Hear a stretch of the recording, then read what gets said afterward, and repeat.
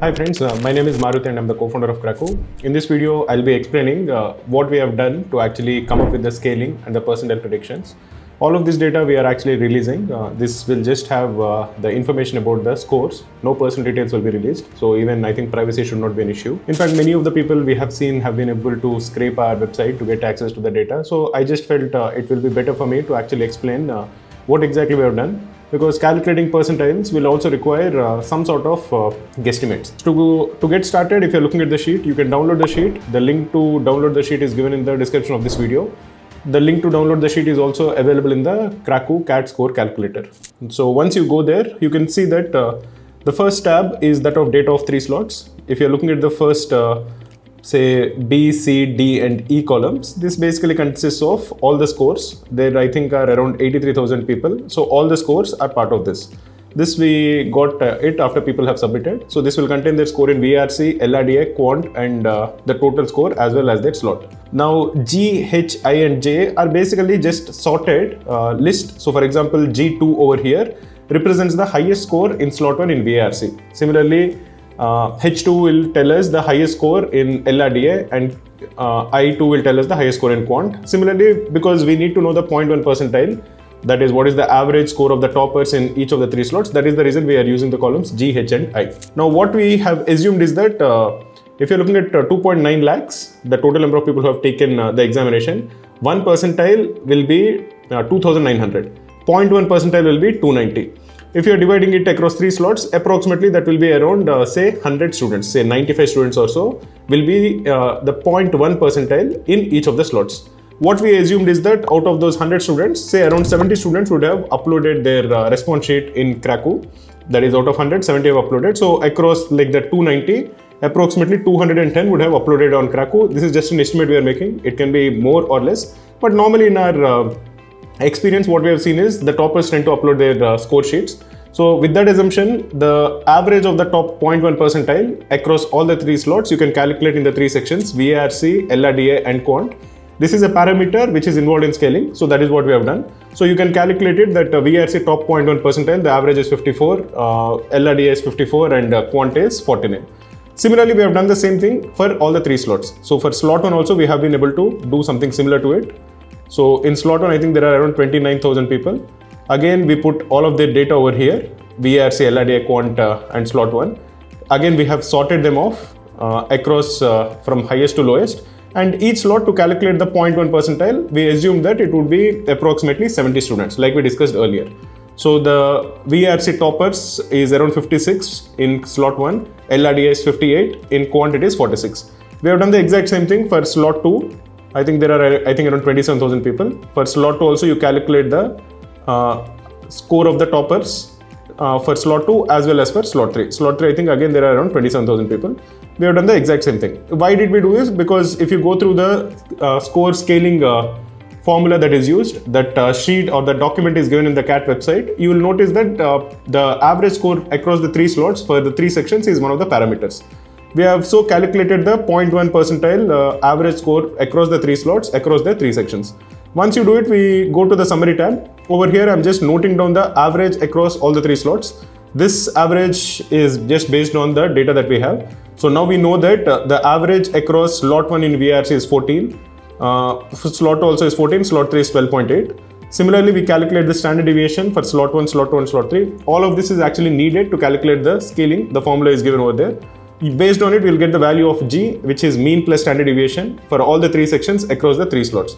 We have calculated it for each of the 3 slots as well as the overall number.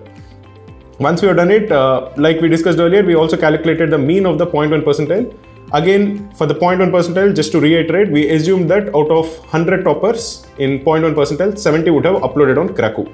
So based on it, we'll get a mean for the 0.1 percentile. And based on it, we'll get a constant term, which is again used in the scaling. This information also is given in the CAT website about how the scaling actually happens. This constant, you will be able to figure out what I'm actually saying. This scale, this is basically dependent on how the 0.1 percentile, how much they have scored in addition as compared to the average overall and across in each of the slot. That is what this constant is. The ratio of the 0.1 percentile outscoring the mean across all the 3 slots in comparison to that one particular slot. It is a slightly confusing formula, but we have just applied whatever formula is actually given. And based on it, we get a raw to scaled score deviation. So for example, we use the same thing to get the formula. So VRC in slot 1, if somebody scored -24, what would that scaling be? And we'll get it for each of the numbers. So for example, somebody who scored VRC 9, what would their scale be? This is just based on those constants that we received. We have used the formula that is given in the CAT website, the document. Once we got it, we have been able to figure out the scale score of all the people. So for example, the 29,000 people who were there in slot 1, what is their scale score in VRC, what is their scale score in LRDA, what is their scale score in quant, and what is their overall scale score. We calculated it for all the 29,000 people for all the 3 slots, and we have done it for slot 2 and slot 3 as well. Once we did it, we tabulated all of that information. So we got a scale score for each of the 83,000 people in VRC, in quant, in LRDI, and overall. Once we got it, we have sorted them out so that the highest scale score is at the top, the highest LRDI is at the top, the highest quant is at the top, and highest overall is at the top. Note that all of them need not belong to the same person. In most cases, it doesn't belong to the same person. So this is the highest scale score is for somebody, let us say it is A.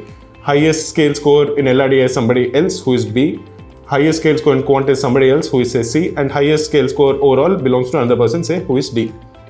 Once we got it, again this is the descending order arrangement of scale scores for all the 3 sections as well as the overall. Then to calculate the percentiles, here we made some assumptions. I'll tell you the assumptions. These are just assumptions that we made, which I think are guesstimates. These are honest guesstimates. Basically, we feel that this can happen and we put that over here. I'll tell you what we actually did. So suppose all the 290,000 people have uploaded their sheet on Cracku. Right now it is only 83,000, but suppose all the 290,000 people have uploaded, and in this column, suppose we are able to get the scale score for all the 2.9 lakhs. Then to find out what is the 99.95 percentile, we have to basically figure out the 145 highest rank. That is, in the scale score, 99.95 would be across 2.9 lakh students, the 145th rank. But we know, everybody knows that all of them have not uploaded their sheet on Cracku. How many people have uploaded? It is around 83,000. So what is the ratio? The ratio is 2,90,000 divided by 83,000 will come to approximately 3.5. So on an average, 1 in every 3.5 students have uploaded their sheets on Cracku. But this is not uniform. It won't happen that in the top 1% also 1 in 3.5 uploaded, and even in the bottom it is 1 in 3.5. What we have noticed in general is that students who have done well tend to upload their sheets. Many students who are at the bottom would not really upload their sheets because they know that the exam hasn't gone well, or maybe they are not serious aspirants. There can be many reasons for it. So what we do is we invent a new column called ratio. At the bottom, that is at around the 20th percentile, we say that, okay, the rank that we have to ideally identify for all the 2.9 lakhs would be the 2.32 lakh rank. If we had all the 2.9 lakh students, this is the rank that we need to identify. But because we don't have it, we'll just take, we'll divide it by 3.5 and that will come to around 66,000 and we will put it there. But as we keep coming slightly higher, that is for the 30th percentile, we won't divide it by 3.5, we'll divide it by 3.3. As the percentile keeps on increasing, the ratio also keeps decreasing. Essentially, at the top, the assumption that we made is that in the top 99.95 percentile plus students, who are basically the toppers, 1 out of every 1.2 has uploaded their sheet on Cracku. Above 99.9 percentile, as you can see the ratio, the assumption that we made is that 1 out of every 1.3 will upload their sheet on Cracku. 99.5, it is 1 in every 1.4 and so on. Suppose if you are looking at 85 percentile, the ratio that we have uploaded or the ratio that we used is 2. That would essentially mean that 1 in every 2 students who scored above 85 percentile has uploaded their sheet on Cracku. As you keep on coming down, that ratio will hit 3.5, which is the actual ratio. That is because you can figure out that out of 2.9 lakhs divided by 83,000 is around 3.5. Based on it, we were able to extract the percentiles for VRC, LRDI and quant. Now, many of you might feel that, okay, this seems like a very random hack. Many of you might feel that this might have many issues, which is actually true. It is definitely possible that there will be definitely issues. There will also be some inaccuracies. But in general, what I feel is the scaling, I think, will be pretty accurate because before the scaling, we made very few assumptions. We just went by whatever the data is there. Now, once the scaling is out, we started making assumptions with respect to this ratio based on how many people out of 100 would have uploaded their sheets on Cracku. The assumption that we made, which I think is logical, is that students who have done well will upload their sheets more. These are all assumptions that we made. These ratios are also assumptions that we made, and we are trying to make it, the ratio also is not going to be stationary. It is not going to be like a constant 3.5. It will be lesser at the start and it will continue and it will increase and reach 3.5 at the end. This is basically something that seems to have worked out in the last few years, and we have been doing it quite a lot. And this is what we believe. It is definitely likely that we might have gotten it wrong, but there is no nefarious intent in this. We are just showing you all the data to ensure more transparency.